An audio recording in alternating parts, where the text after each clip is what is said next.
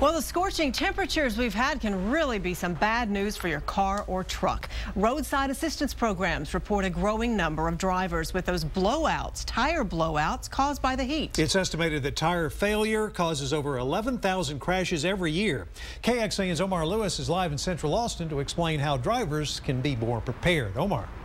Good evening, Robert and Leslie. As drivers make their daily commute home, we've all seen tire treads like this one laying on the side of the road. But a growing number of pop tires means that more drivers are being put in danger's way. It's a problem that can be solved with the little help of a tire gauge that's really cheap to buy.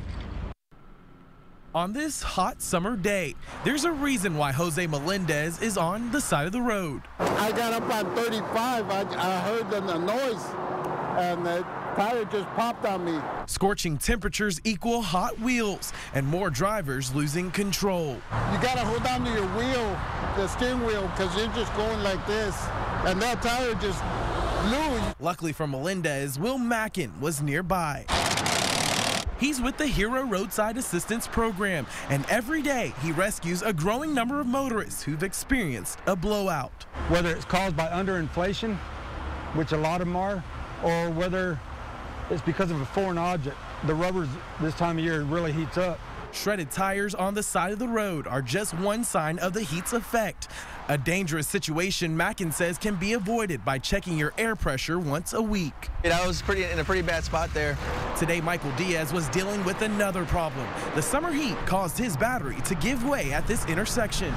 You just never know when the car's going to fail on you. During this time of year, Mackin says making sure to check your car's fluids is your best bet. But even if your car is in tip-top shape, watch out for others. If you're beside a truck and you're hearing a popping sound, get away from it, because he's got a flat.